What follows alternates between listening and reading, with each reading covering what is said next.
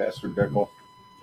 I understand, having pastored many years, all about that. So I'm going to do my best and keep it right there as you've asked. And I can't say how thankful I am for this church and all the blessings of what God is doing here.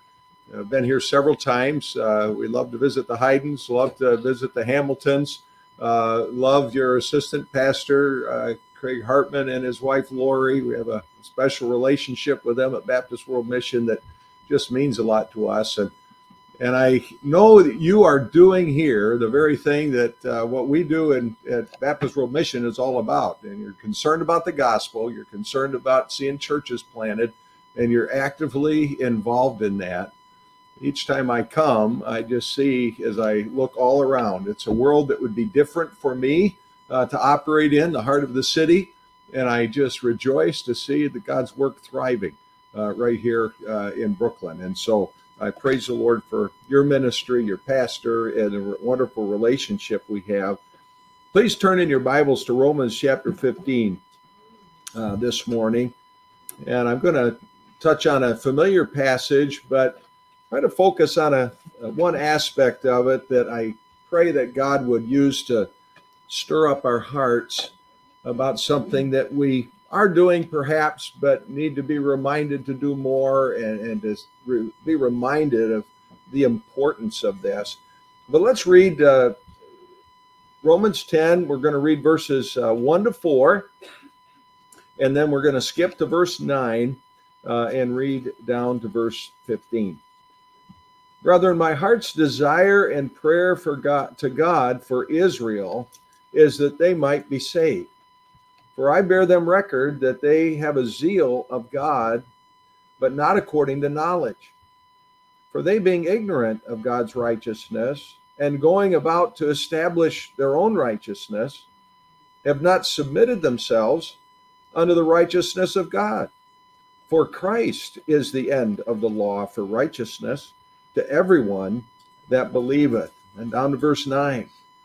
That if thou shalt confess with thy mouth the Lord Jesus, and shalt believe in thine heart that God hath raised him from the dead, thou shalt be saved. For with the heart man believeth unto righteousness, and with the mouth confession is made unto salvation. For the scripture saith, whosoever believeth on him shall not be ashamed.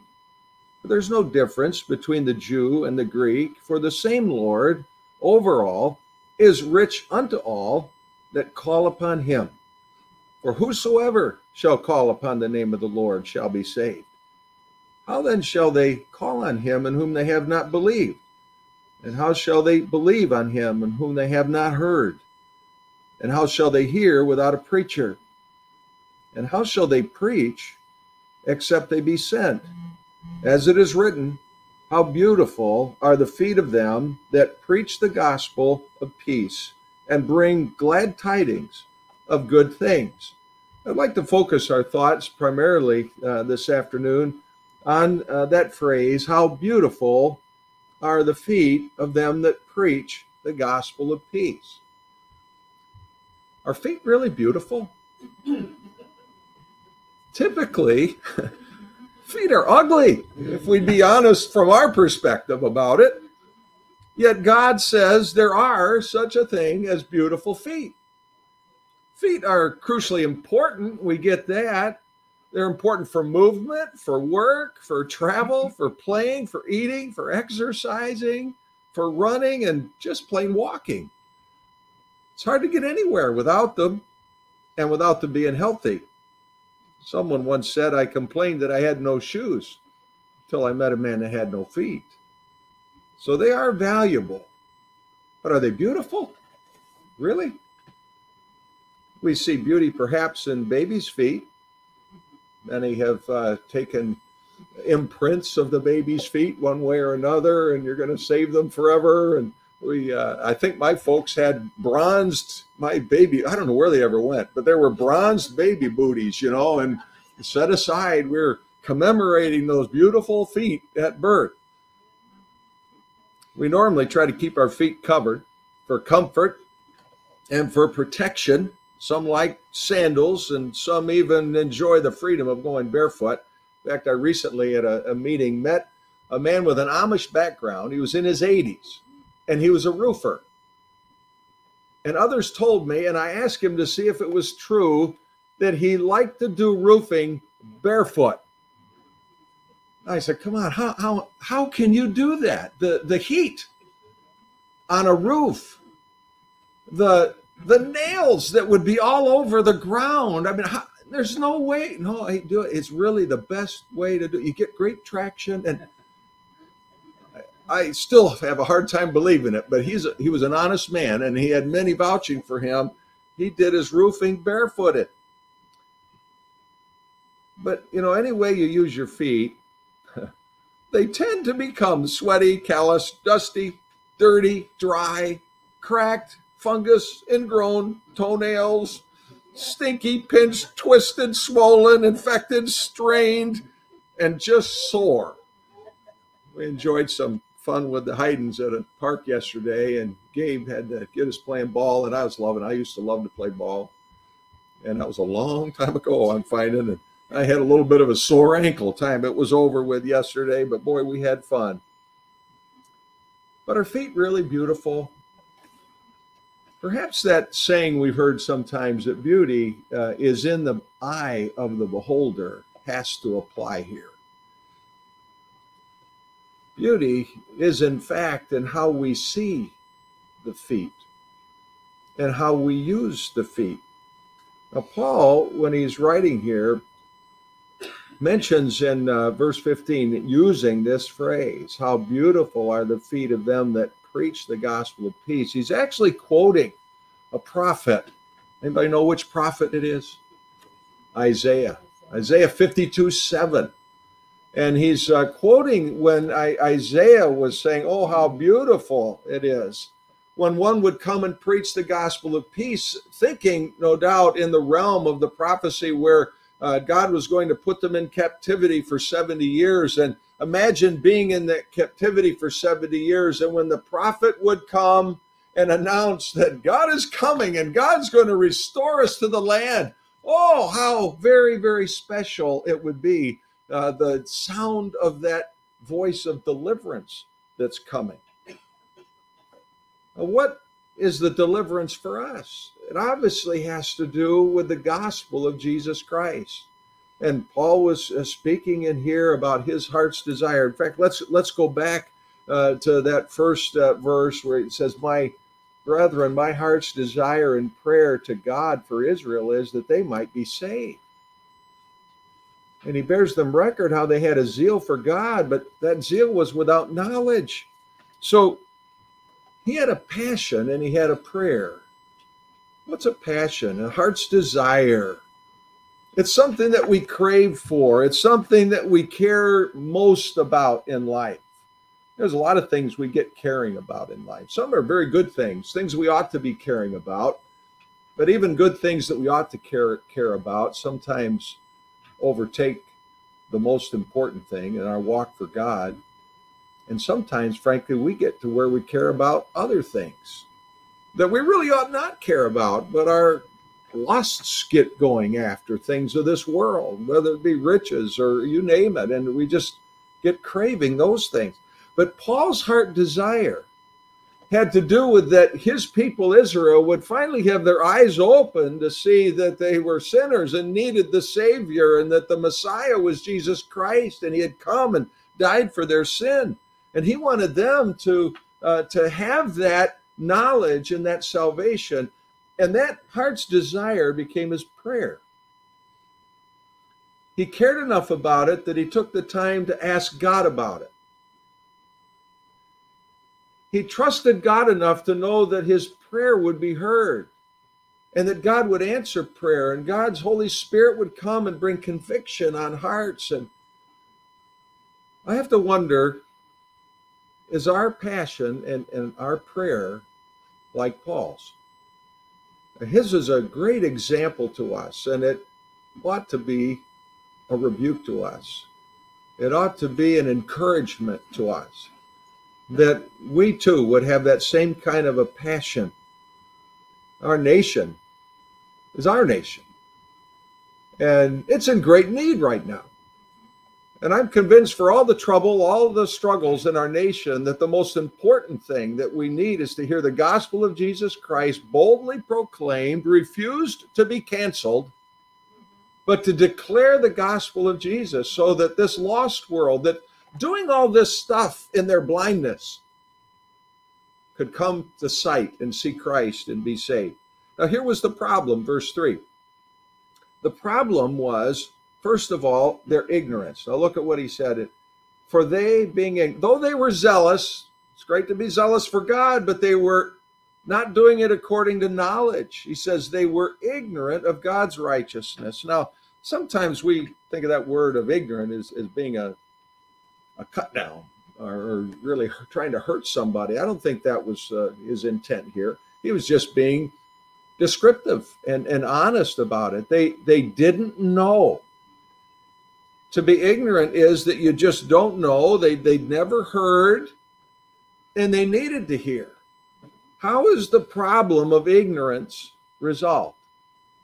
Well, it's where they hear the truth. That's where they are willing to listen, and it goes even from the head or from the ear into the brain and down to the heart. But they're no longer ignorant. But they had another problem. And that second problem we find is that they went about to establish their own righteousness. I've called this problem pride. And again, they might have intended well, but they, in their pride, thought somehow they could establish their own righteousness. Now, they may have done that in part by keeping the law or attempting to keep the law. But in reality, we learn that law is a schoolmaster. It's there for the purpose of teaching all of us that we can't keep the law. It's there so that we learn we really need help. We need somebody else to come in and fulfill the law and someone to forgive us of our sin, because we can't do this on ourselves. The Pharisees even took it beyond that, and they tried to establish their own righteousness outside of what God declared as righteous, all the things that they thought they could do so well. Look at me, and I'm so religious. And, we fall into that same temptation. Just doing all the right rituals or whatever's expected and thinking that it's that outward doing. So how does this pride get resolved? I believe it's through the conviction of the Holy Spirit that actually uses the law for its purpose. And we come to where we're seeing, I am a sinner and I need help. There was a third problem they had, and it says that they have not submitted themselves unto the righteousness of God. And I just call this their stubborn rebellion. Did you go for a little while after you heard the gospel to where you resisted? I did. Now I made about 3 professions when I was a kid that I allowed somebody to show me, and I prayed a prayer. I think I wasn't quite sure after a while. I don't believe I truly got saved until I was 14, just about to turn 15, the fall of that year. And it was at home. It was in bed. It was when the Spirit of God kept convicting and convincing. But for the longest time, I resisted. I'm already saved. That's okay. Everybody that thinks I'm saved, they'll wonder what on earth's going on. They probably knew what was going on, and that I really wasn't displaying the fruit of salvation. If I really got saved, I'd have to change the way I'm living. And all my friends at public school, they would make fun of me. That I had all the excuses and resisted. And I think, too, God's people were doing that kind of thing. We have that same stubborn rebellion. And that's solved when finally we just yield to the working of the Spirit of God. But God's provided the way of salvation, and we find it described in verses 9 to 13. We won't take the time other than just reference verse 13. The simplicity of the gospel, for whosoever shall call upon the name of the Lord shall be saved. But then we get back really to the thrust I wanted to leave us with today. And people aren't going to call unless they believe. And they're not going to believe unless they've at least heard. But they're never going to hear unless there's a preacher. And today don't we need more God-called preachers to give their life to the purpose of declaring the gospel and taking it to another area, another people group. Praise the Lord for the Haydens and the work with Russian-speaking people. Praise the Lord for the Hamiltons and the work that God's doing up there in the Bronx. And last communication with him, I was telling him how encouraged I was and how encouraged they must be. And he wrote back and he said, we're not just encouraged, we're excited about what God's doing. But you know, they went through a bit of a dry, difficult time there for a while, and God's doing some fresh things. Praise the Lord for those that are giving their lives, using their feet for the purpose of preaching the gospel. Friend, would you consider using your feet? Why did he say, how beautiful are the feet of them that preach the gospel of peace? Because that's one of the greatest things anybody could do. You know, we all can do that. Doesn't matter whether you're called full-time into ministry or not, but you know, for some, God wants us to use our feet for that very purpose. You know, feet, as I mentioned, do tend to be ugly, but when you start seeing them in the right light, it makes a big difference. My folks, about a year ago, moved them up to Madison, Alabama, out of Florida, where they were, to be in assisted living. And long story very short, my mother ended up a few months ago starting to fail dramatically, and she died on May 30th, and we buried her here in New York, in Corning, New York, on June 8th. But in those latter days for Mom, she had dementia that got really bad, and a part of that, she had these legs that got this elephantitis. And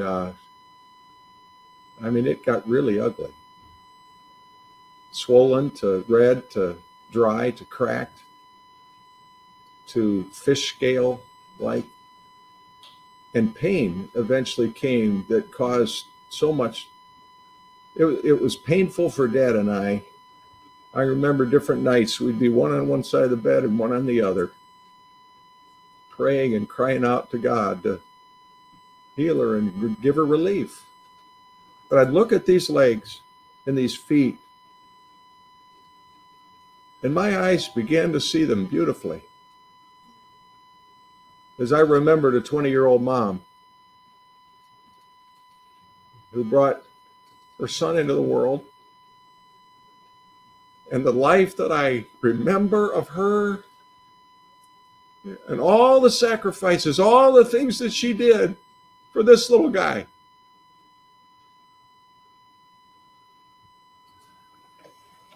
And I saw her feet that were probably the ugliest feet that I'd ever seen.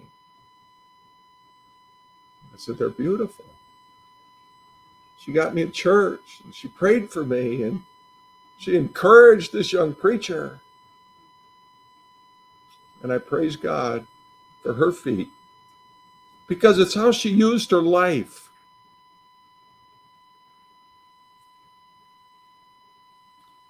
Jesus said to his disciples, behold my hands and my feet, nail scarred.